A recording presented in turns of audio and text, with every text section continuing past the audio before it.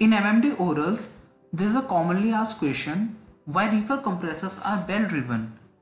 To answer this, we'll point out some of the reasons.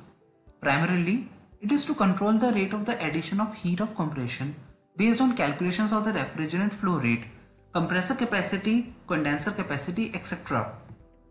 The other secondary reasons include the capacity of the compressor can be changed by changing the dry pulley size. So, the capacity can be increased accordingly if required, keeping in mind the capacity of the motor.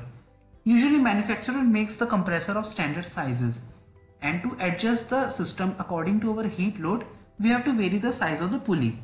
By varying the size of the pulley, we are actually changing the RPM of the compressor. For this reason, we use the bell drive.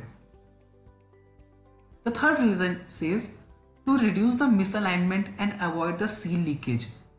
It actually very much cost effective, versatile and user friendly. The fourth reason says the liquid entry to the compressor suction is limited to a great extent by the design of the thermostatic expansion valve, which ensures only the gas entry to the suction side of the compressor.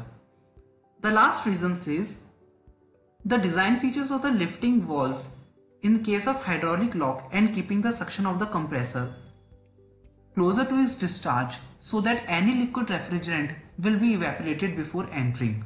So these are the points related to why the compressor are bell driven in reefer compressors.